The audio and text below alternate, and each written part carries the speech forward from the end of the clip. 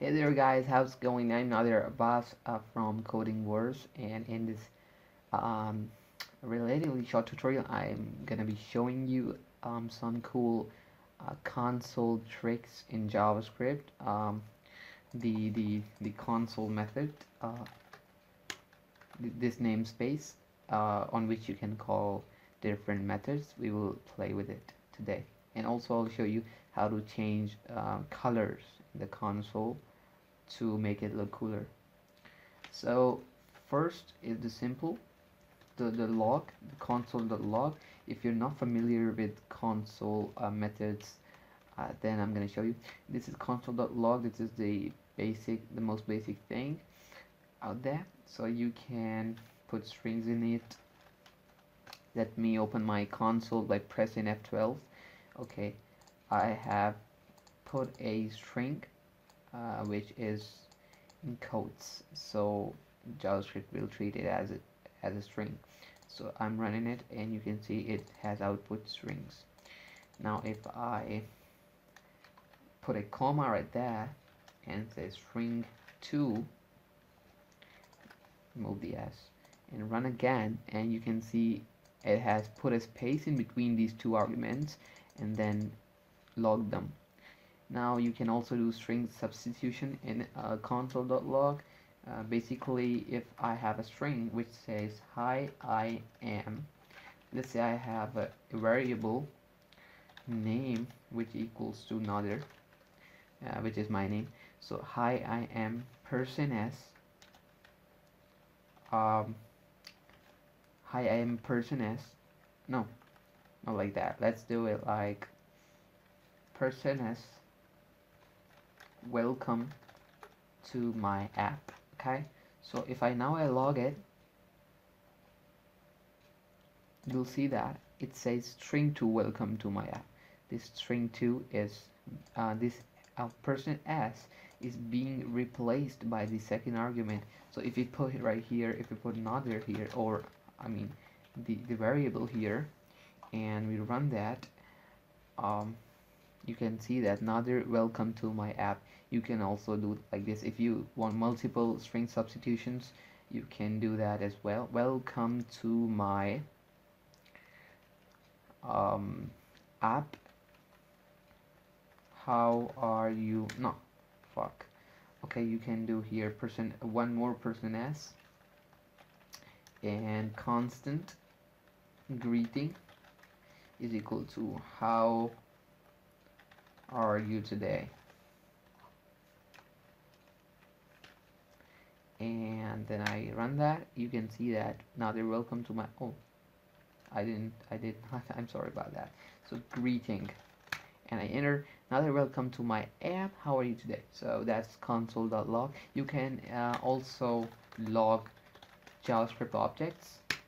Let's say I have an object that is, let's do it the other way, constant object is equal to, let's say there is an object with a sub object, the main clause with a sub object, name is dog, and methods with another object, and then run, which is an error function which returns false. So assume that, and if we do control enter, we are not logging it. So console.log, if we log that object, and you can see right here, you can click on this and it will expand, and clause has methods, has a name property with the value of dog, and has a method property which is a sub object, and if you go into that, it has a run property which is a function which returns false. You can see here, and the proto, this contains the functions you can put on this. I mean, the value this will return. You can filter, you can put these functions in that, to string, value of, and all that stuff, the core JavaScript functions. Okay, so that is console.log. Then you have, I'm sorry about that, then you have, let's first clear out the console, I'm not liking it. So console dot there's another property, which is, yeah, console.dir. That is actually not pretty suitable for this tutorial. Let's do console.count.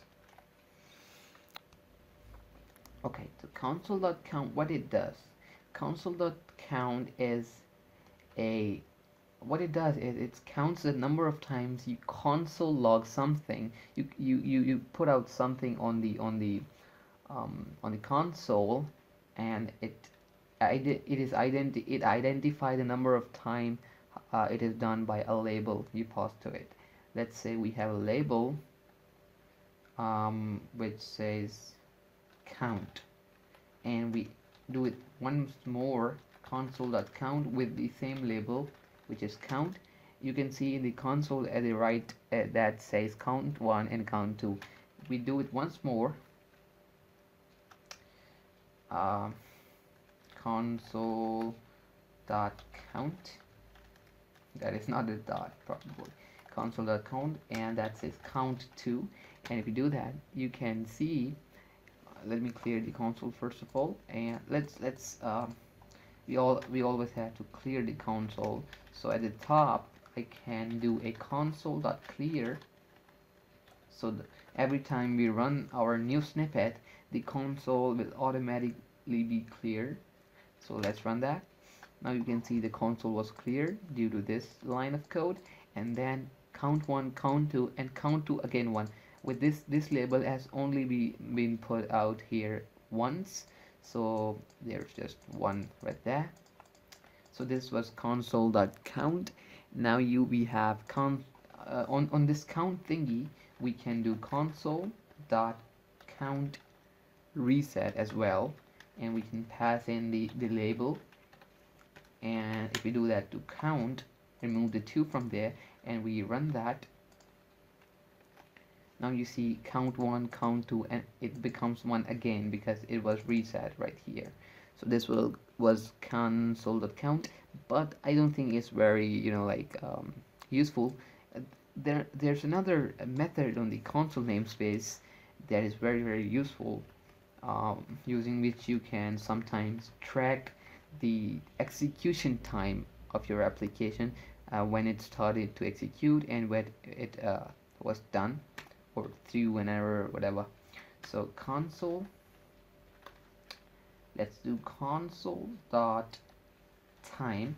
This also takes in a label, so let's say runtime as its label, and then we go here and say set timeout and pass in a function right there, and we say console.time end and runtime again, and we do this after 2 seconds. So basically when this code will run, after 2 seconds this time will be ended of the label runtime, and it will put out the execution, the time in seconds from this to the execution of this. If there was a code between like loops and all that, and asynchronous API calls, whatever, after all that code will be done from here. But in this case we are setting a timeout to simulate that situation. So let's run that. Oh, there's console. It's not console, it's console. And enter that, you can see it will say runtime 2000 and something milliseconds. So you can see this is pretty useful sometimes. So this was console.time and console.time end. Now you have something like console.error, from where you can put out errors. This is an error. Let's run that. You can see that how it's nicely coming out. Besides that, you can also do console.warning, and you can see this is not an error, but it is warning. Oh, console dot no, it is an actual error. What happened? It is, I don't think it was warning. Let's say it was warn. I don't remember. Yeah, it was. I'm sorry about that. It was warn. So console.warn. So this is an error. Now also we also have console. This is another pretty useful thing. We have console.group. Okay, console.group. Um, let me demonstrate. First of all, we can do console at the top, console.clear. Sorry if I'm doing a lot of mistakes in typing. It's because of my keyboard. I don't know what has happened to it. The keys get stuck. Okay, this is console.clear, and then what we can do is I was gonna demonstrate console.group. So to do that, here we have let's say console.log, and this is the outer level. Then we do console.group, and then we do console.log, and this is the inner level, and then we console.group end, and then we have console.log back to outer level. Let me show you how that looks like. Now we have, you can see that console, this is the outer level. Okay, then we do console.group right here, and it indents the console, the logs. This is the outer level, and this goes like a tab ahead. And if we do another group inside a group, it will go further more out, like further here. So then we end the group by group end, and we come back to the outer level like this. So this is I think pretty useful, the console.group. So I think these are all the useful ones. There are obviously other methods you can do in namespace, this console namespace, but I think this is the all the useful ones. Now I will show you how you can change the color in your console. Okay, so for that I will use Visual Studio Code. I have here the application running here. I was doing something, so I have the index.js file. I will use Node.js for this particular color changing tutorial. So here we have a pretty good package which have like 9.3 million downloads, weekly downloads. Okay, let's we can copy npm icolors or npm install colors, and let's paste that in and install this glorious package. At least I love it. Okay, let's have a constant with a string with a name of name. Not like yeah, name, and we have a name which is not there. Let's do the other way to make this easy for the beginners. Let's say console.log, and here we say, first of all, we need to import that colors. So colors is equal to require, oh shit, required colors, and then we do colors dot green.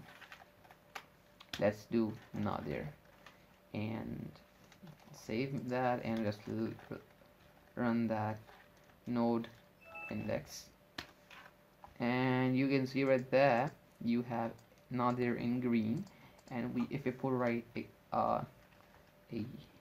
this right there, not this, we put a comma right there and say colors dot red. Let's do a colors dot white, and we say a boss there, and then we run that again. Oh shakes, I wonder why it's not doing that. Okay, no problem. You can do colors dot green dot underline, save that, and let's run that. What happened? Okay, I didn't put the parentheses. and let's run that again. What the fuck? Colors.greens.underline. What is happening? Let me see about that. Missing off per argument list. Okay, that's, I didn't expect that, to be honest. Let me see what I'm doing wrong.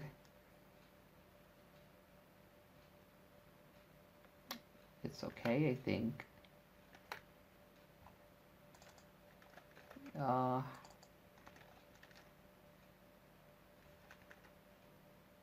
Okay, let me pause that.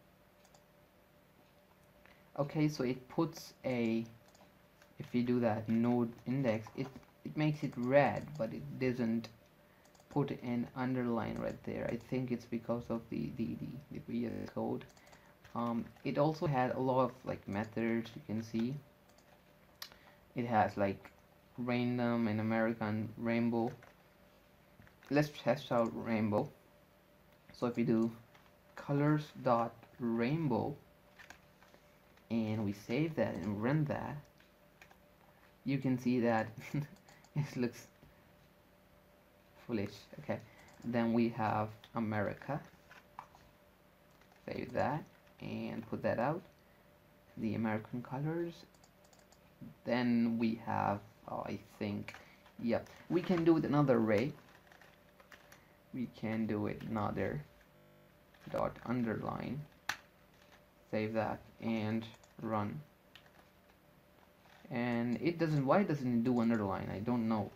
Another dot red, and we do that. You can see that it is also bound to the window object, the window dot prototype object, so we can directly use these as if we were using toString or index of. We can do it like those things. Okay, so this was the thing. Hope you liked the tutorial. I made some mistakes in that I didn't know of, because I think that is due to this terminal. I don't know, I have to do a bit of research. So please like my video and subscribe my channel if you liked it. I will put out additional videos, new videos about new things. Till then, bye bye.